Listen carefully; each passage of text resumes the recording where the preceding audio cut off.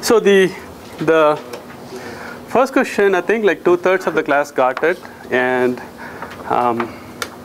1/3 didn't get it, right? So I hope the answer is clear, right? So if you have a large, so yeah, thrashing depends on adding more memory. But if you have a large page, and if you happen to only access like a small component, right? Creating smaller pages may mean that you can have more pages, right? Because you're not really accessing any of these components. So if you have smaller page size, then you may avoid thrashing, except in the case where you access all the data, right? So if you get a page fault page, and if you read every byte of it, then nothing will help. If you end up reading few bytes here and there, then having a smaller page may help you, right? The second question, everybody got it except one person who said the opposite. I don't know what happened, but that person said the approach B would have 100 writes and approach A would have 1 write, which I'm sure that the person misread the question because everybody else got it right. Yeah, the third question was practically a giveaway, right? Because the facts say what it is, and some of you got the second part wrong, even though the facts say the master boot program understands the format of volume control block.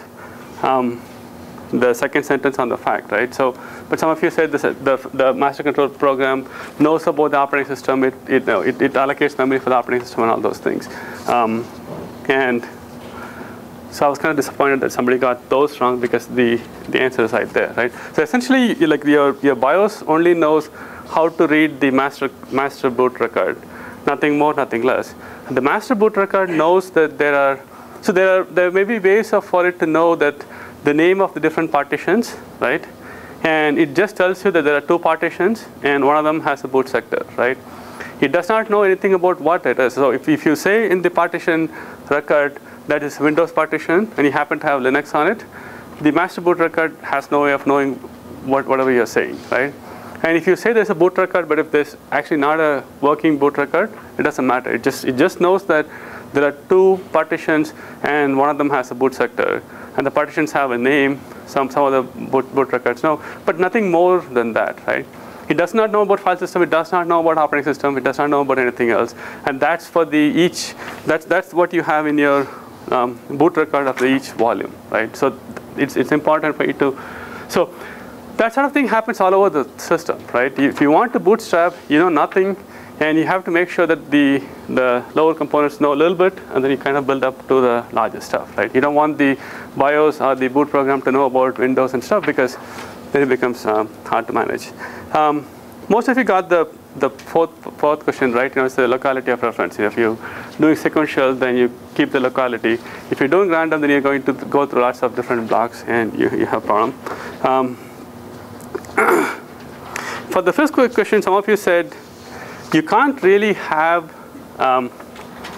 you can't recreate the bit vector from reading the disk or what have you, right? Actually, we went through that in the class, right? On how you would recreate the bit vector. Essentially, you have to read the whole. You have to read all the files, figure out what blocks are allocated, and then mark those as allocated and go from there, right? And some of you said you can't be done, and some of you answered that you can go back to the backup and get the contents, right? And that's sort of the part of the quiz question, right? So do you believe that you can actually go to the backup and get the free record from the backup? That's also the quiz question. So what was the impression? Can you go to the backup and get the, so assume that you have your file system and somehow you put it in another backup media, the bit vector for the free blocks. If you lost your bit vector, can you go back to the backup and get that contents and replace it here?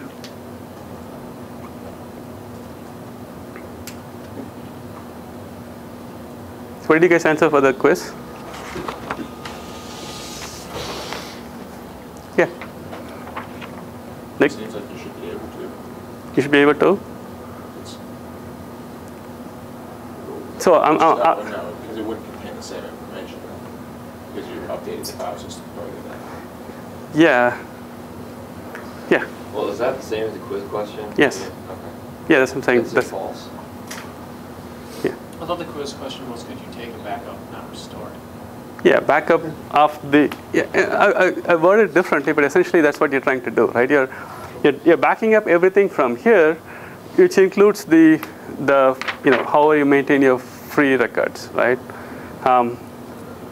Yeah, the quiz question is a little bit broader than that, but one of the components is the bit vector. Yeah. Wouldn't it depend on how the backup was made, whether it was a direct copy of every block on the disk, as opposed to just copying files? Yeah, so there's one component is if you copy everything exactly, right? The other component is it's a you have to take a snapshot. You can't really have the system be running and changing the stuff, right? Because that's what the quiz question was. But essentially, if you have a bit vector and this is how, like, let's say, like these two blocks were allocated, right? If you want to do a backup, you have to take an instantaneous backup of the disk where nothing else is being modified, and then restore it back to that exact same state. Otherwise, let's say you back this up, right, and then you started to keep going forward, and the bit vector might have been modified, right? In which case, the bit vector is still useless, right? So the free block is a snapshot of the way system is.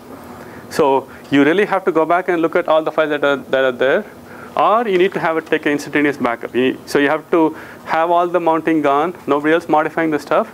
You back up the entire content, and then you have to restore the entire content, right? Yeah. So how's like the backup stuff in SP or just the Word? So that brings up an interesting notion that you don't. That's why you don't back up free blocks. That's how you back up in files, not in the disk content, right? So that's not the whole disk. So yeah, you back up on a file by file basis. You still have consistency issues. So if you do a proper backup, you should unmount all the stuff. But you kind of get away with it because what happens is if you if you have a large directory, let's say a tree like this, right? And suppose the backup program is coming from here, right? So it may happen that this is at time t, and this is at time t plus 1, this is at time t plus 2, right? It has to back up kind of sequentially. But usually you think it's okay because this may be your home directory, and this may be somebody else's home directory, this may be somebody else's home directory. So yeah, it's not backed up at the same exact moment, but it kind of gels with the notion of directories. So yeah, yours was done 5 minutes before somebody else's was done 10 minutes before. But for the most part, it's okay, right? As long as you're not doing anything major. You hope. So you take a backup at 3 in the morning, because I assume that everybody sleeps at 3 in the morning, which I know it's not for a fact. College students are likely to be up at 3 in the morning than like 8 in the morning or something, right? So that's why the backups are done at some point where you assume no action. Because if you want to ignore the whole thing, then it's kind of messy. But in this context, there is no issues like the bit vector kind of thing, because you only backing up and restoring files. So as long as the file contents are pseudo kind of okay, you're kind of okay, right? But that's not the fact with bit vector, because bit vector will change all the time, right? Because if any block is allocated, it'll change. So unless you prevent any change, that won't happen, right? So that's one of the reasons why I had the question. And the last thing about Flash, we didn't talk about Flash, but that's why I gave the fact, right? And the answer was linked list, and I think few of you said bit vector, right? So the idea here is a bit vector, assume a 1 kilobyte block. That means 1 kilobyte is 8 kilobit, right? That means there's 8,000 blocks that it's representing, right? So if any of those blocks get modified, you have to write a record, right? So that's the deal with the stuff. So these sort of things leads up to what we are going to do for the next few lectures in terms of understanding what the medium does and change the file system to reflect that, right? So if you're using a flash drive, then you may have to use something just because you have those restrictions, right? You can't use the same file system that works on the hard disk on your flash, because if you do that, then your flash drive would be useless, right? Most operating systems don't do that because they're kind of lazy about it, but you can't do that because then your flash will become useless, right? So that's that. So how was the quiz?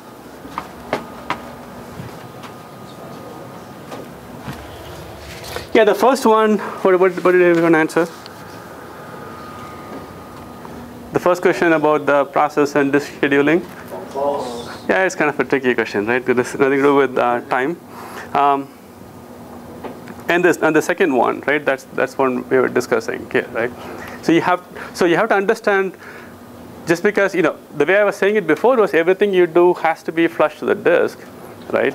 And the same reason applies here. Everything has to be flushed to the disk. So when you want to take a snapshot of the disk, it has to be instantaneous. You can't do partially something here, partially something here.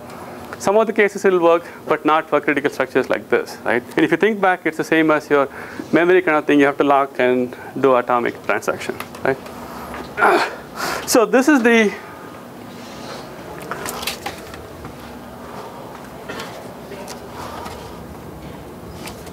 This is the way the grades stand. So you must have gotten the homework. What did I just hand out? The homework project, right? Project 3. I think one group didn't do it. The TA said he hadn't gotten it from one group. If there's a mistake, talk to me. If for whatever reason you couldn't do the project, talk to me. If there's any reason why we can work something around it, right? So if you don't turn in anything, then you will get a 0. But if there's anything we can work, we can do it. So this is the grade so far. I think this reflects up to 60%. This does not reflect one person's last exam. I haven't graded that yet. So that person may actually show up lower here. They may actually be higher, right? So the line is the median, right? And the median, I think, is like 90.5 or something. So I don't know what that means. I mean, it seems like everybody's doing pretty good. I mean, if I were to give a grade right now, I would think that everything above 90 would get an A. So that looks like half the class.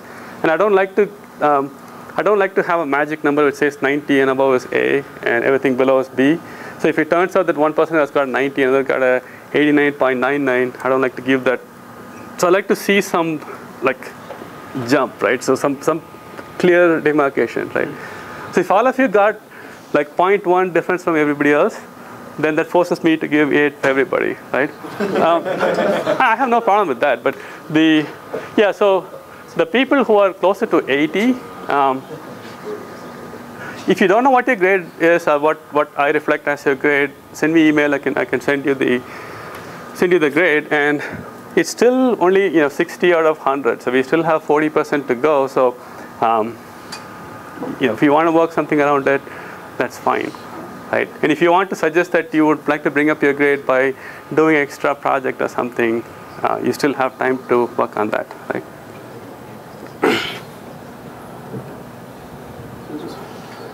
Yeah, the only thing I say is if you ask me on the day before I have to turn in the grades, I can't really help you because then you can't make up anything you can.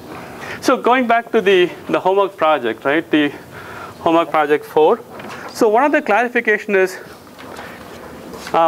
you will find that the -D option for debugging, without that it's very hard to work with these things, right? Especially since you're not implementing all the functions. Some functions may not be implemented or something. So -D really helps you figure out what questions were, what's going on, right? What errors we're getting and all those things. So if you, it's very hard to figure out why your program is not working unless you use the -D option. If you use the -D option and you get errors something like not implemented, right? So if you're trying to use some application and it says not implemented, right? For the most part, you don't have to worry about that, right? So for example, some of you may try to use an editor, right? And editors, if you look at what the traces they do, they don't actually, I don't know how you thought editors work, but editors never edit a file in place, right? Especially like stuff like VI, right? If you make a modification, it makes all the modifications in memory. When you write it, it'll write a new file, and then it'll delete the old file, then it'll move the file over kind of stuff, right? It doesn't take existing file and write over it, right? So it may go through these different operations, and as part of the operations, it may be doing some, looking at the attributes, looking at several different things to make sure that everything is fine, right? If one of those fail, the editor may or may not tell you exactly what the error is. So if you get a not implemented error, it may tell you write failed or something, right? Because canonically that's true, but that's not exactly what happened, right? So don't get yourself in a position where you have to deal with those things, because those are stuff that a real file system has to work on, and your file system is not designed to be robust across that, right? So something like copy file to your directory, something like that, right? Which I believe doesn't do too much funny stuff, right? Even if that turns out to be too funny, just write a small program which will create the file and read the file, right? So don't get bogged down by trying to make it as real file system as possible, right? You could if you want to get extra credit and stuff, but for the base case, don't have to test it with the complicated stuff, right? Yeah. When we have to make the files or record how long it takes to make the 10 kilobyte, the 100 kilobyte, do we have to make those files inside the main, the fuse file main function? No. Or you want to like make them in the terminal? Yeah. So you can just do something like time like this, right? That's gonna, right? Or you can write a little program which does essentially the same thing, create the file, open, write a bunch of things, and then close the file kind of thing. Yeah. When we're creating the files, should they theoretically be created inside of our fuse folder so that when the fuse folder is unmounted, you can't see those files? Yes. Yeah. Yeah. If you unmount your program, all the files will be gone, right? And the files are inside your the disk file, right? So in terms of the quiz, right? So if you copy this disk, right? If you copy this disk to disk 2, and if you mount that, all your files will be inside that, right? Yeah. So if anything takes more than an hour or so, send me a note or something, right? I mean, I suspect that if anything takes more than an hour, you're going off into more complicated stuff, right? Then you need to, right? So setting up attributes, setting up ability to create directories, delete directories, and all those things are not complicated. And if you think about it, it's not complicated. It's well within what you are capable of doing. You just don't have the time, right? I mean, you're very time constrained. I'm not giving you a whole semester to work on the Fuse project. So, and the idea here is not definitely to see how much pain you can tolerate in the programming, right? Hopefully, when you do this project, all these things are more clearer, and many of you may notice that it's fairly easy to build a file system, right? And fairly easy to do a lot of interesting stuff with these things. And for example, you can create a backup right in the background by copying these things, right? So that's the idea, and hopefully you're seeing some of those, right? Are there any other questions, concerns about where we are so far? If not, let's get back to the lecture. We're kind of falling way behind, but that's okay. These are important topics, and I would rather go as fast as we can, right? So the next section is, so we looked at directories, files, and how you create them and all those things.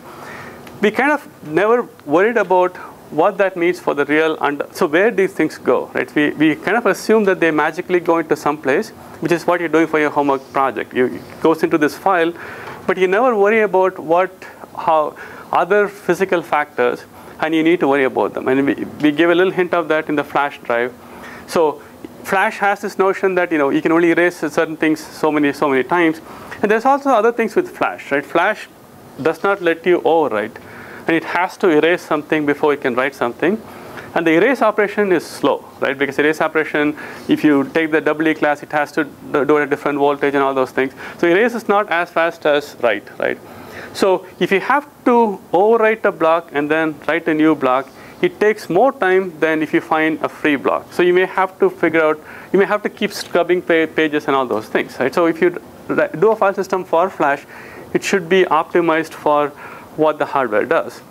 And most of the hardware that you're going to use is based on hard disk, because that's the more cheaper option as of today. So we need to look at how hard disks work and and then optimize your file system based on those, right? Because certain operations take different times than other operation, and disk scheduling is essentially trying to figure out how to schedule these disks to get the good performance, right? So this is now we're getting to a point where we can see how all this abstract notion of directories and all map into the mass storage structure. So some of the things we look at is the hard disk and how it is connects to the host and all those things. So I'm going to go through the different hardware, right? The first one is the hard disk because that's the most popular, at least these days, and they're also the most inexpensive in terms of the most bang for the buck. I mean, in terms of the size and the storage, and the cost, hard disks are the rulers right now, right? So essentially, hard disk looks like your CD or record kind of things. There are a number of platters, sort of like here, right? And there's a spindle. It rotates at a certain speed, and you have these disk arm, and that records and reads from the stuff, and it records and reads whatever is directly under it. So this thing keeps rotating. So when it rotates under the disk head, you can write or read, right? And you split so if you look at each ring, it looks like the old record player kind of thing. If you look at the virtual ring, right, you split them into sectors, right? And again, this is notion of the like blocks and stuff. It doesn't have to happen, but this is how disks are manufactured, right? So the disk controller knows how to read in sectors. So the disk.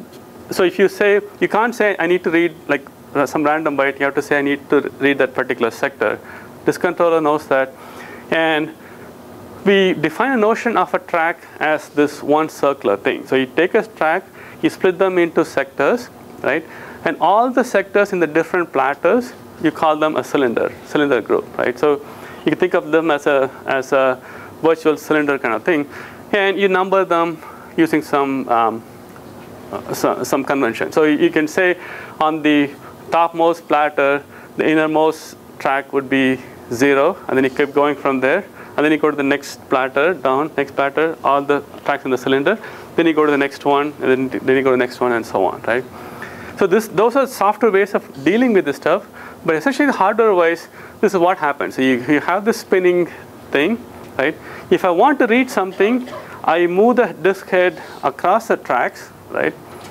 And the particular sector would come to me because the whole thing is spinning, right? So if I want to read something, if I'm somewhere on the outer edge and I want to read something on the inner edge, I have to move the head in, right?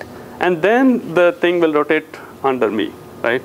So there are two operations. One is I need to seek to the exact track, and then the rotational latency, it rotates under, come under me so I can read the stuff, right? So yeah. So within a certain radius, how do you locate a specific sector?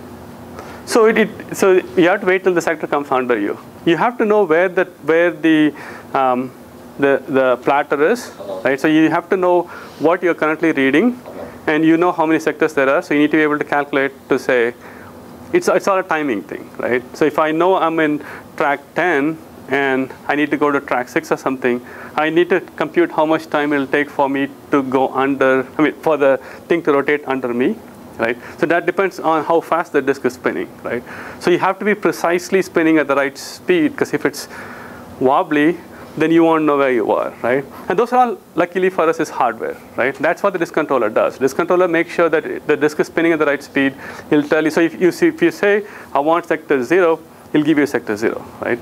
And the disk controller has to make sure that it's spinning at the right speed, and then figures out what that is.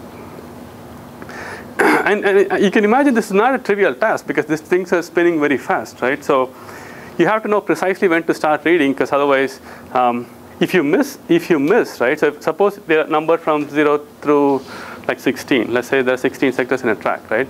Suppose I want to read track 1, right? But suppose I messed up and I started reading while the disk head is over the sector at sector 1.1, right? It has passed the beginning, right?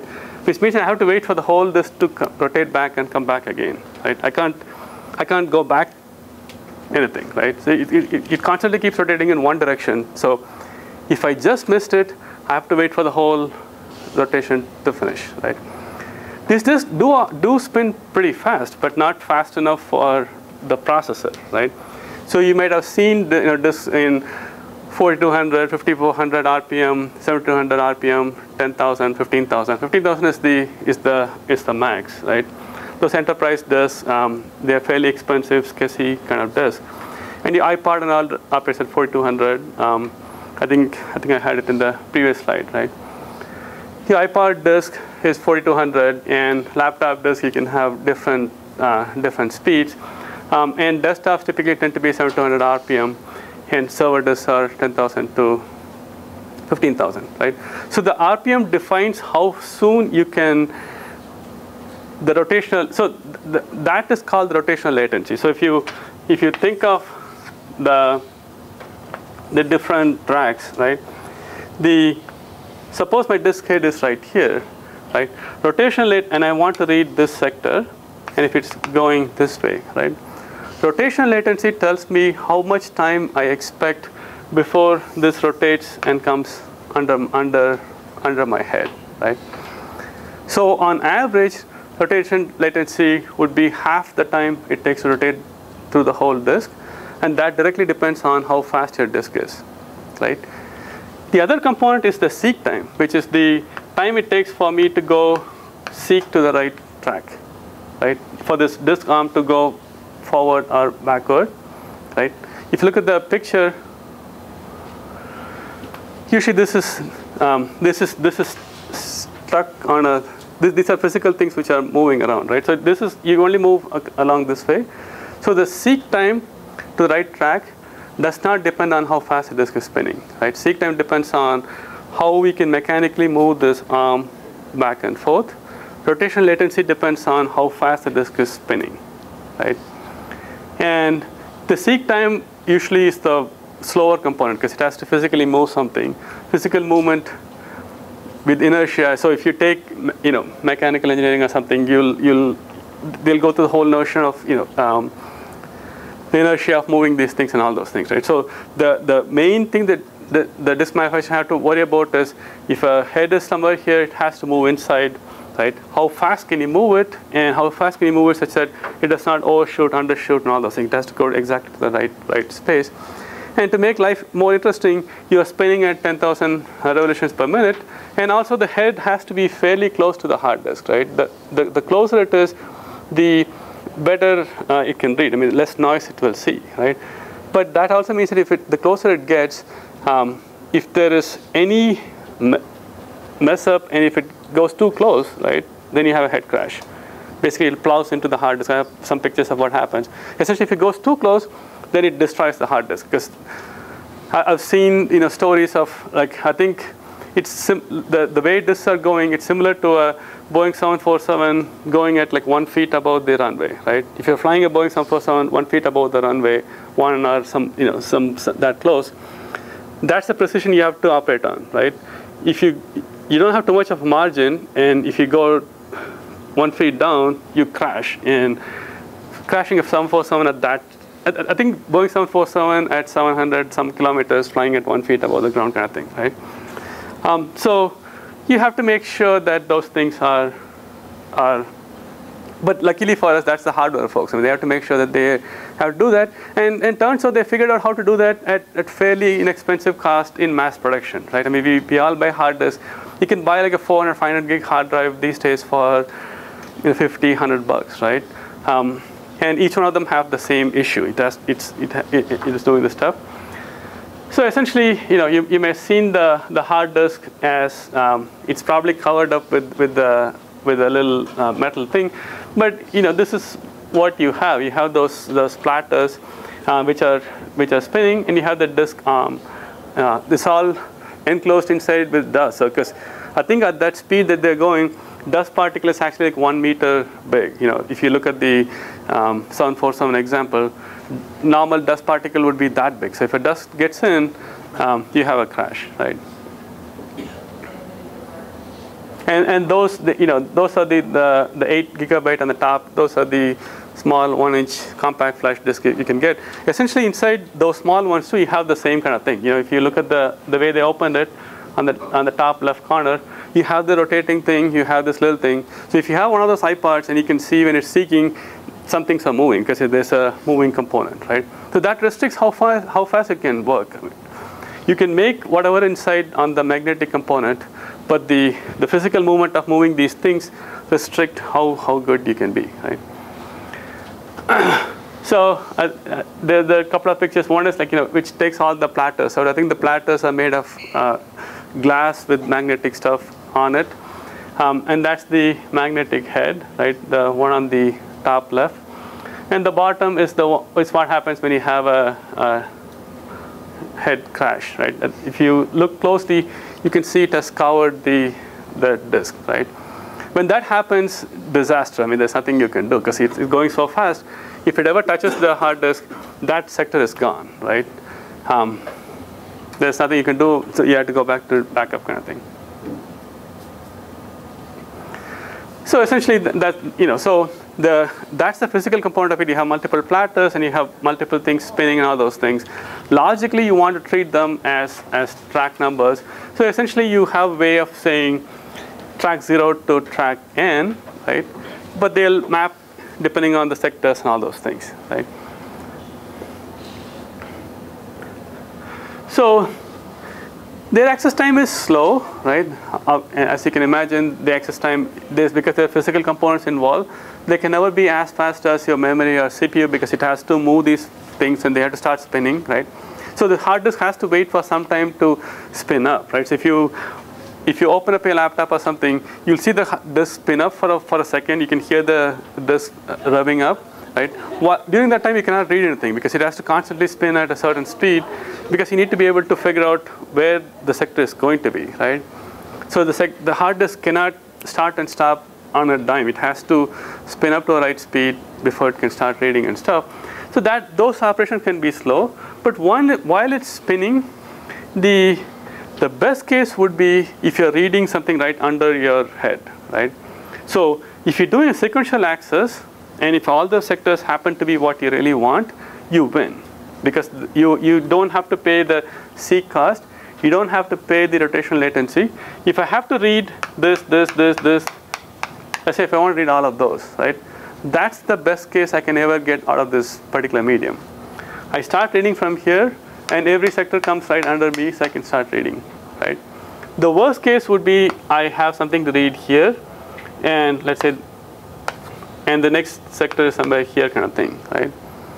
Which means that I have to seek inside, read this, wait for the rotational latency, read that, then seek outside, read this kind of thing, right? So if I have something where I want to do 1, 2, 3, 4, something like that, right? I have to go inside, outside, inside, outside, inside, outside. So I have to do a seek, do rotational latency, seek, rotational latency kind of thing. And those are the worst kind, right? So from a hard disk perspective, as long as you can make it all sequential, you win. As long as you do random access, you lose, right? You lose by a big margin because the seek can be in milliseconds, right? And while it's seeking, nothing happening because you can't read anything. So it's basically moving this stuff, right? So if you talk to the disk manufacturers, that's a very hard stuff. And if you've taken any course in mechanical oriented kind of stuff, you understand, from a software perspective, I say go from here to here, right? But from a hardware perspective, you don't go from here to here. You kind of go and kind of oscillate and stuff, right? So you have to have inertia and all those things. And they have to worry about a whole bunch of those, right? The other component is, if the hard disk is never moved, that's one thing, right? But most of the laptops and the stuff, you move around, right? So you have this thing which is like rotating really, really fast, and assume it's like 747, the same example, right? Flying at 1 feet above 800 kilometers or something, right? It's flying at 800 kilometers, 1 feet above the ground, but the ground is like shaking violently, right? You're taking your laptop, you're moving it back and forth, you drop your laptop and stuff, right? So it has to worry about those too, right? Because I'm sure none of you treat the laptop with like not moving it at all because it's designed to move. So you have to make sure that if it's wobbling, then it's still doing the right thing and not crashing, right?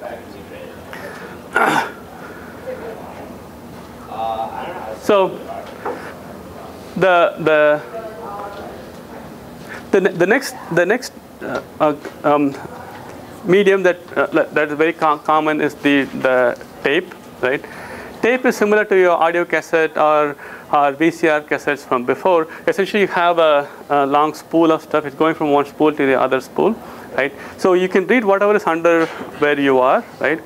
This must be pretty obvious for, if you go back to the VCR time, right?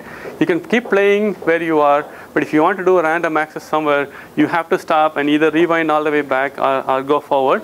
And if you don't know where you have to go, you may have to search back and forth, right? There's no notion of sectors kind of thing, so you may have to go from where you are, go all the way back, and then start from the beginning or something, right?